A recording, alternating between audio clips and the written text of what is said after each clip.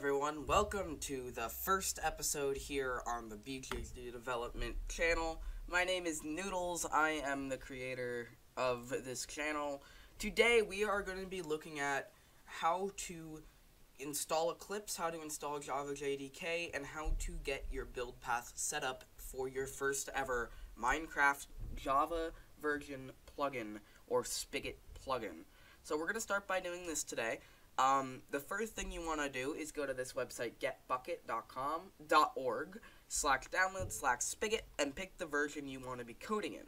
For our tutorial, we'll be coding in version 1.8, and all you want to do is press download, and download the file. There we go. Perfect. Okay, so we got the file downloaded here. All we have to do is, from this page, you can close out of this now. You just want to keep this on your desktop or somewhere where you're going to be able to find it. So what I'm going to do is I'm going to make a new folder on my desktop called Plugin Tutorials. There we go.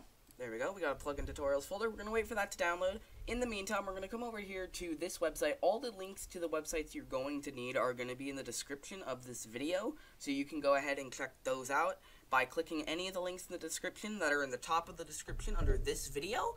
And if you do need support with anything you go over in this video, or if anything's not working for you or anything, you can go ahead and go to our support plugin Discord, which is down in the description as well. So, once you're on this page, I'm going to be using Java 8 for this tutorial. The newest one is Java 9, though for this plugin tutorial, Java 9 doesn't really have that many changes that we need for Java, and most of Minecraft is still on Java 8. So we're going to be sticking to Java 8 for this tutorial. What you want to do is you want to accept the license, find your Windows version, and all you have to do is press download. Once you download it, just go through the normal Java install process. Everything will be good, and then you're good to go. I already have it installed, so I'm not going to reinstall it, though all you have to do is do the default settings or put it to a folder you wish, and go ahead. Now that our Spigot jar is downloaded, we're just going to throw it in the plugins tutorial video folder, and you're going to go over to this website called Eclipse.org. You go ahead and download whatever the newest version is. It could say this, it could say something. I am using Eclipse, just a default version of Eclipse that was from a while ago. But you can download Oxygen. All of it works. It doesn't matter what version you have. It's going to be the exact same thing. So what you're going to do is you're going to press download. Download this. Go through the setup process exactly like you did with the Java. And you're going to go ahead and install that. And once you're done with that, you're going to open up your Eclipse by double-clicking the Eclipse Java. I'm using Neon. You could use whatever you wish. So once you open Java, this is going to open once you open Eclipse, there we go. I told you. Once you open Eclipse, you can have only one open at a time. You're going to designate a workspace. Mine is underneath Plugin Makers on my desktop, which saves all the code. What you want to do is you just want to pick a workspace for all your code to live. I would do this on a folder on your desktop or in your C drive or somewhere where you're going to remember where it is, so you don't lose it. Now, when you open up Eclipse, you're going to see this. You're going to see like a blank page. There's going to be nothing on your left. These are your project folders. To go through your default setup for your project, you just want to go over here to File, New, Java Project. You're going to name it. This is going to be Tutorial 1. I'm going to use the default location. You'll set this up on your set. You can set what Java version you want to do. We are doing Java 1.8. You could use it just one version of Java 1.8, or you can do the default. You don't have to worry about this. You can create separate folders. I would do this. You could always do this. It's just personal preference. Then all you have to do is press finish. Wait for it to load, and there we go. We got it loaded up.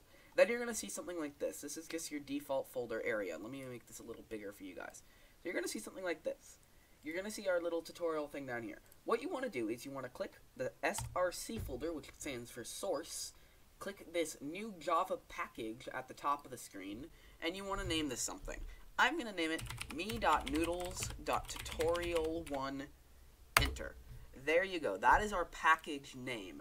Now we want to create a main class for our plugin. All you have to do is create a class. Go click your package, go up to create new Java class, and name it new. You can name it whatever you want. I'm just going to name it main for this tutorial. Now, you can see when we did that, we now have the main class in here. We're going to get into how to add a startup plugin in the next tutorial. I'm just going to show you how to make Minecraft or Spigot jar go into your build path so you can code using it. So what you want to do is you want to come down here over to the left to where it is your project. You want to right click tutorial 1, go up to build path and configure build path. You're going to have this folder. You will have this in here already. You don't want to mess with that. All you want to do is come over to the right, press add external jar, go to wherever you downloaded your Spigot jar from, where I downloaded it on my desktop under the plugin tutorial folder. Click it, plus open, go down to apply, and click OK. You are done. You've imported Minecraft into your build path, and now all of the Spigot API is in your plugin.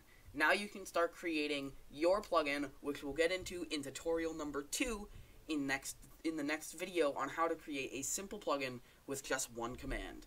Thank you so much for watching. If you do need support, please remember to join our plugin support Discord. You can find the link into the description of this. We will help you out with your code. We also have a lot of plugins that I do support in that Discord for. You can find them all in the description under my plugins folder.